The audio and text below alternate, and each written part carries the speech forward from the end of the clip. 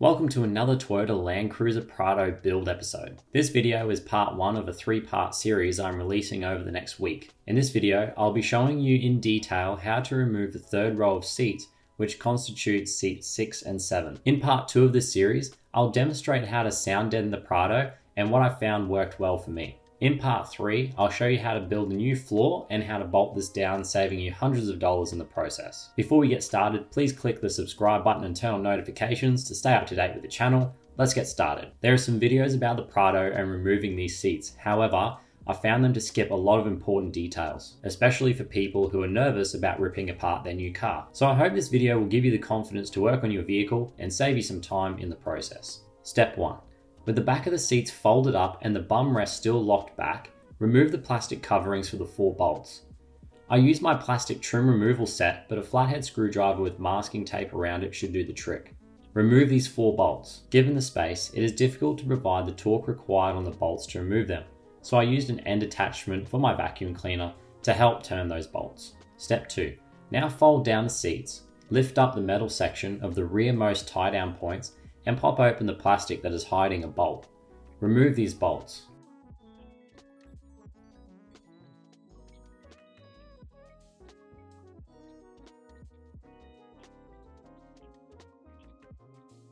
You can now move the back section of the panel around, but it still feels held in place. Use your pry tool under this panel in between the rear fascia plastic. It pops out easily. Set this panel to one side. Step 3. Look at the top of the metal bracket closest to the rear of the car.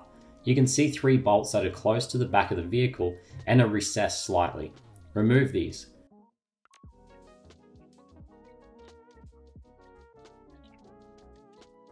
Remove the side wing trim pieces to give yourself more room for the next steps. A firm pull is more than enough to remove these. Keep these as we'll put them back later.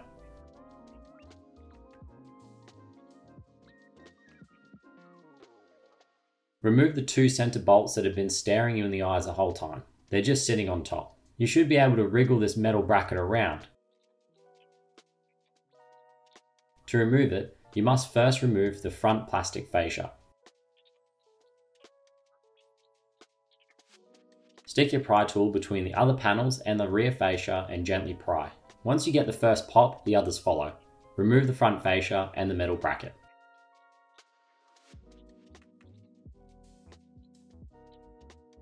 Step 4. Lift the back of the seats up to make removing the final floor bolts easier. Once you have access to these, remove them and fold the seats back down.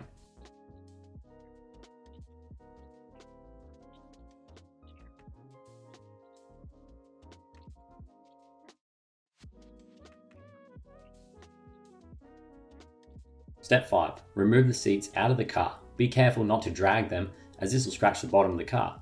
I recommend 2 people do this step with 1 on either side. Pull the seat straight out by walking backwards and set it to one side. Repeat this for the other unit. Step 6. With the seats removed, there are just 2 brackets left to remove. Unbolt the exposed bolts and put the brackets to the side. You have now successfully removed the rear seats of your Prado. One final pointer before we finish up today's video. Keep all of the bolts and plastic trim clips. The reason for this is because if you look closely at the bolt holes and holes left over from removing the trim, you'll notice that some of these allow you to see straight down to the ground. If these holes are not covered, you'll end up with a cabin filled with dirt and dust, and your next river crossing will cost you a new 12-volt system. If your build doesn't utilize any of the holes, reinstall the bolts and trim clips to ensure your Prado is just as water and dust proof as it was when it left the factory. If you have any questions, leave them in the comments and I'll reply straight away. I'll see you soon for part 2 of this series. Please don't forget to subscribe if you haven't done that already, and I'll see you in the next video.